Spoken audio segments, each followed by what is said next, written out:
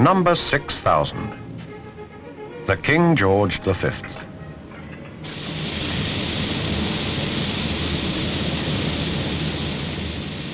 These are professional railwaymen who come to Bulmer's sidings in Hereford to play trains.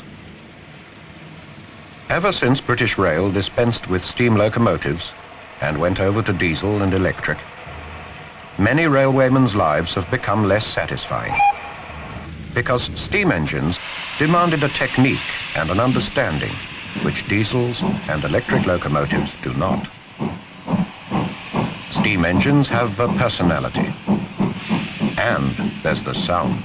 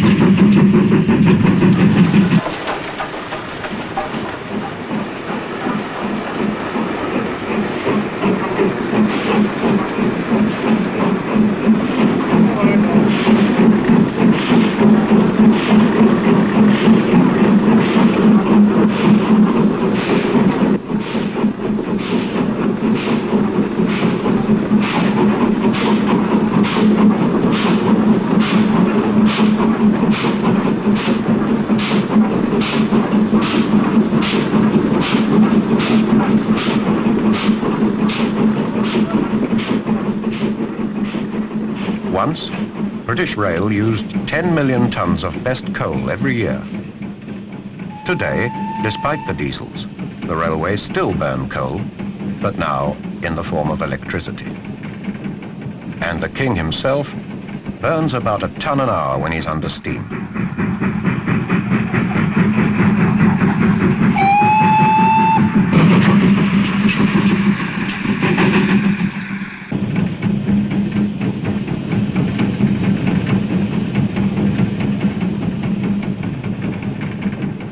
King George V was designed and planned by 1927. At the same time, the Southern Railway had already built the Lord Nelson, which they claimed the most powerful in the world.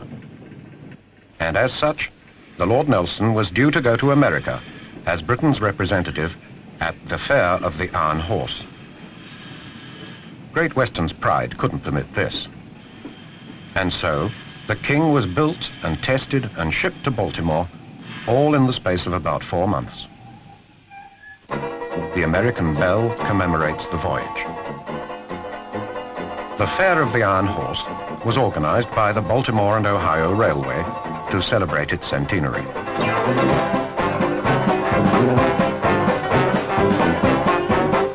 American railroad companies sent their oldest, and they sent their best.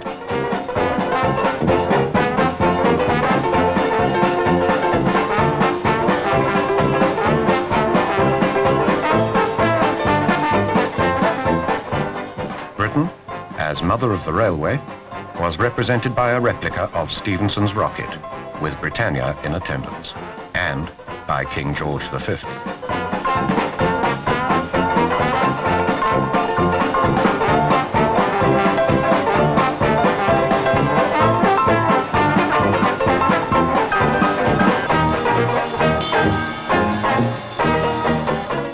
After the ballyhoo of the American visit, King George V returned to Britain to be welcomed by the Railway Queen, and then entered service to earn a living. In the late 1920s, the Great Western Railway decided to accelerate and to increase the size of trains in order to handle the expanding West of England traffic. Previously, these trains had been hauled by Castle-class engines. So, out of the Castle came the King, the same engine in principle, but much bigger and much more powerful. The Swindon locomotive shops could always take pride in their workmanship. The engineers and craftsmen there loved and respected their locomotives. There was a sense of involvement, of identification with the machinery they built. This was the state of mind that produced magnificent locomotives, so well made that people used to believe in what they called Wiltshire magic. Of course there was craftsmanship there. I honestly think that the Great Western could always level out and take place of honour with their locomotives. If you saw, as I'd seen when we get prototypes come off, well, those chaps are so proud. When that engine came out, went to the shed and went to Bristol, every Jack's soul was out there. 15,000 men were watching that engine go by. And you could see the factories for faces. That's how they just enjoyed their work and just how proud they were of the work. Where a steam engine, every part was made in the railway works and assembled in the railway works. It isn't now. So, of course, there's no interest in it, is there, to the men? They can't say, I built that engine, which they could say in the days gone by.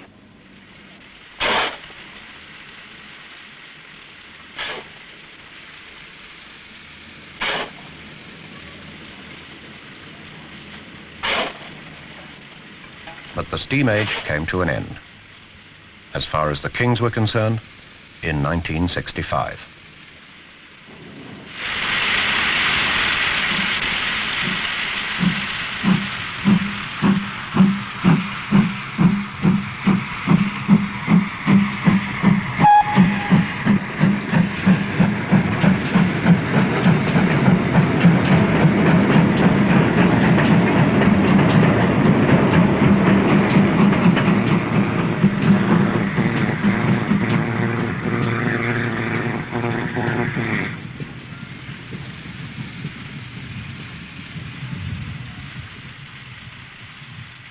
King George V was to have been preserved as a museum piece by the Swindon Corporation. But Bulmer's of Hereford had available about 1.5 miles of siding, which would permit the King to remain a living steam locomotive.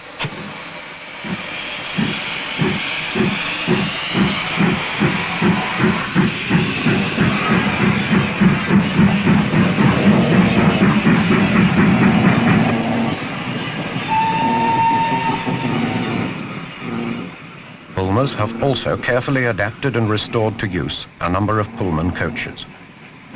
Together with them, the King is waiting for the day when British Rail's policy may change, to permit steam to return to the tracks where it belongs, perhaps to haul special trains.